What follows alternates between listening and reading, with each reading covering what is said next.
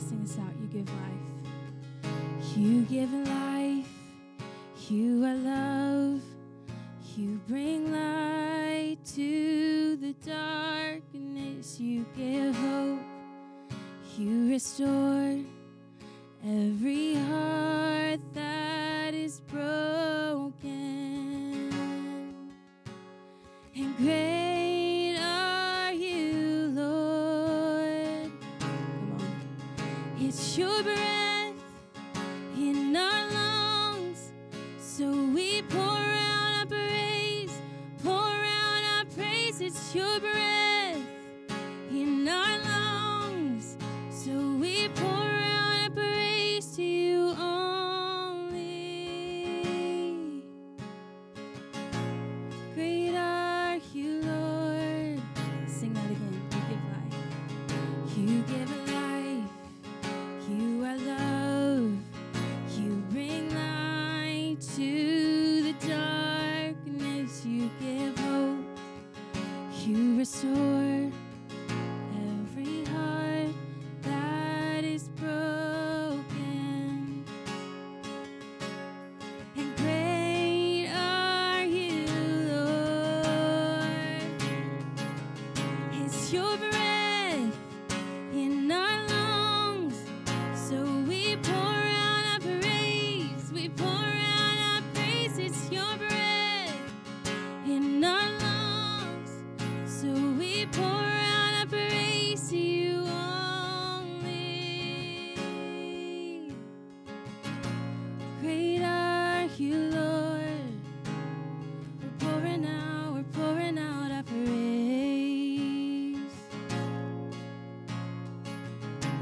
Let's sing all the earth. All the earth will shout your praise. Our hearts will cry. These bones will sing. Great are you, Lord. All the earth will shout your praise. Our hearts will cry. These bones will sing. Great are you, Lord. One more time.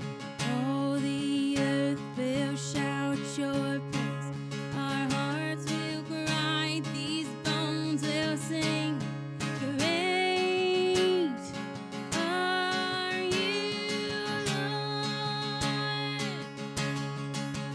It's your breath in our lungs, so we pour out our praise. We pour out our praise. It's your breath in our lungs, so we pour out our praise to you only. It's your breath in our lungs, so we pour out our praise.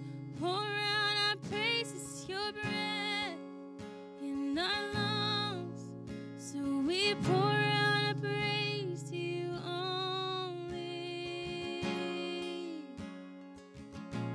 Great are you, Lord.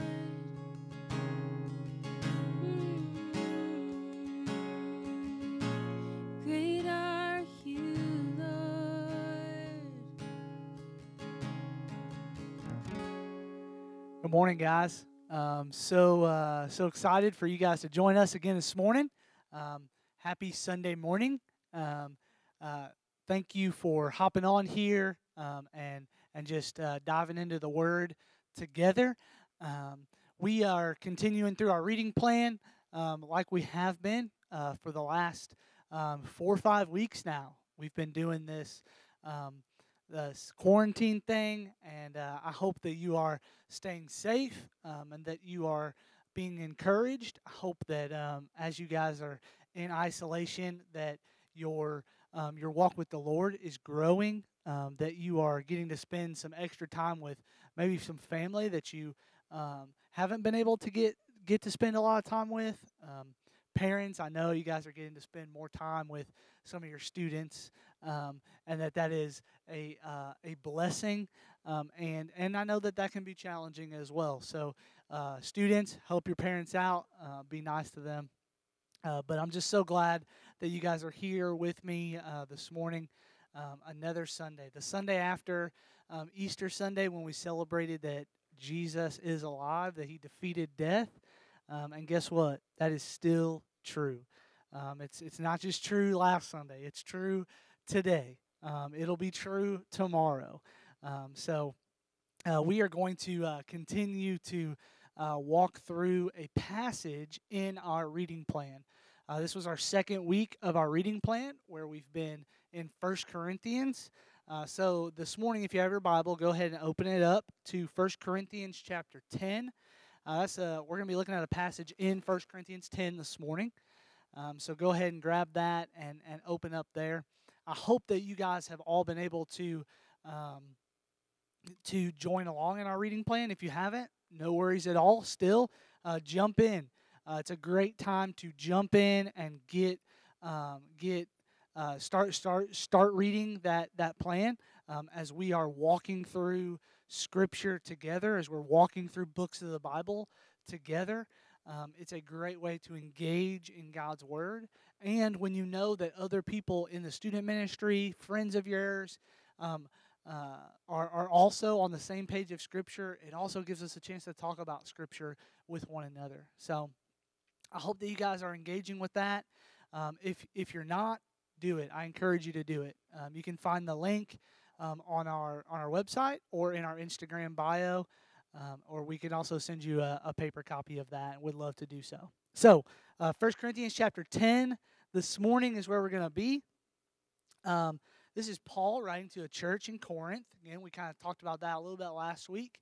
Last week we talked about how the Word of God, the truth of God, can seem like foolishness to the people of the world, and how we are to stake our claim on that truth, that truth transforms us, that it is wiser than any human thought, and that we are to claim that and rest in that.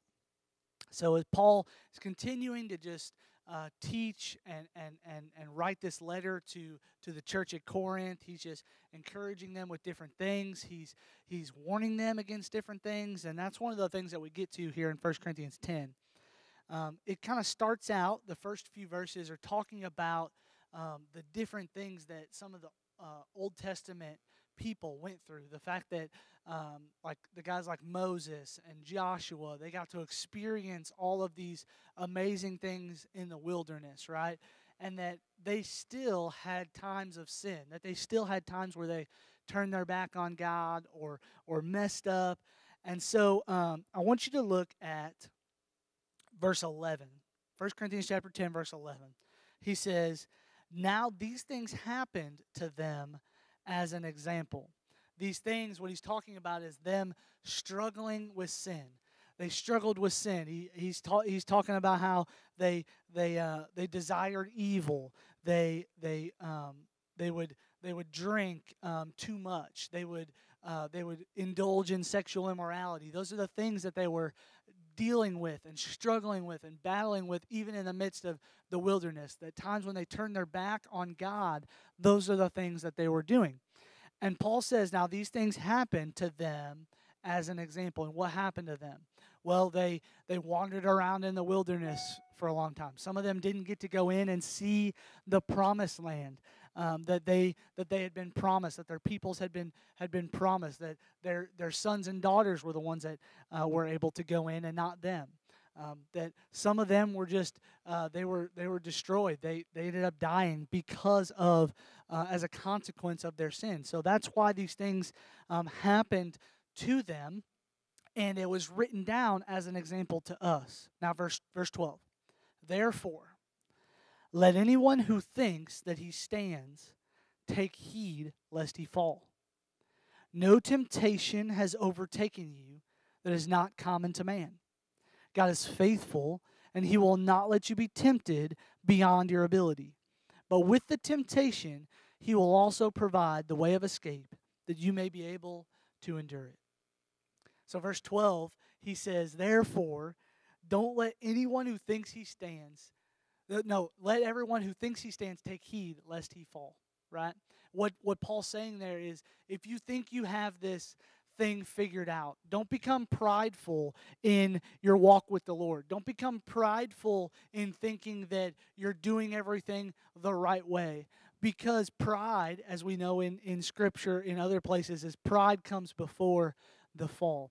And that's what Paul is really getting at here. Don't be so proud. Don't think that you won't struggle. Don't think that you won't be tempted. Don't think that things aren't going to come at you, that the enemy's going to come after you, because he will. Because when you think that you're standing, you better be careful, because that's when you might fall. Whenever we stand in our own pride, whenever we stand on our own power and strength, that's what Paul's getting at. He's saying when we try and do that ourselves, you better be careful, because that's when you might fall. And then he gets into this temptation piece, and some of you guys may have heard this verse before, but I want to kind of come at it at a different angle. Verse 13, no temptation has overtaken you that is not common to man. Let me just stop there for a second. If you're watching this this morning, or maybe a future date, and you think that you're the only person that struggles with whatever sin you're dealing with whatever struggle you're dealing with, that is a lie from the enemy. That is not true. There is no temptation that is not common to other people. You are not alone in your struggle. The reality is that we all have a sin struggle. We all have something that we're dealing with, and sin, by definition, separates us from God, right? And so, don't think that you're alone in your struggle, regardless of what it is. And whatever it is, don't think that you're the only one. You are not alone, and you are not in isolation in your struggle. And we know that right here from Scripture. He continues, he says, God is faithful. He will not let you be tempted beyond your ability, but with the temptation, he will also provide the way of escape, that you may be able to endure it. This is something that I heard a lot growing up when I was in your guys' shoes, when I was your age. You know, God's not going to tempt you beyond something you can handle. God's not going to give you more than you can handle. That's often a quote that is very untrue, right? That God's not going to give you more than you can handle. That's not accurate. He probably will give you more than you can handle. But here's the reality, is that when we are grounded and our hope is in Jesus, there's anything that we face, anything that we battle, anything out there, he can handle. Okay? So that's number one. The second piece here is that it says there's no temptation that you will face that will be beyond your ability, right? Now, what does that mean? Well, I think we cannot stop there. We can't put a period there, because if we put a period there, then it's like, I should be able to fight this temptation. I should be able to beat this temptation. And that's not what Paul's saying. He starts off by saying, God is faithful. He is faithful in the midst of our temptation. He's faithful in the midst of our struggle. And how do we know this? Because when we are tempted, with the temptation, this is the end of verse 13, with the temptation, he will also provide the way of escape, that you may be able to endure it. Guys, I don't know about you, but there's been times where I know that the enemy has been tempting me, clearly tempting me. Moments of struggle in my life where I know the enemy is tempting me. And when I really read this verse and understood it for the first time, I remember I was in college. And I remember the next time that I was tempted, looking for the opportunities to get out of that temptation. Looking for the thing that God was placing there to get me out of that temptation, to rescue me from that. And that's what Paul's saying, is that when you are tempted, be on the lookout, because God is making a way for you to endure it. He is giving you a way to battle against that temptation.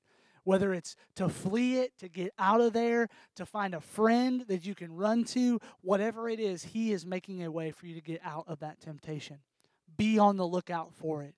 Know how the enemy gets you. Know the ways the enemy attacks you, the things that you struggle with. Be on the lookout for how he's tempting you to fall into those things. And then look for the way that God is providing a way out of that temptation before you step into that sin. Guys, I love you. I hope that this was an encouraging word this morning. I hope that you will again join us at 10:30 as we worship as a whole church together online. I love you guys.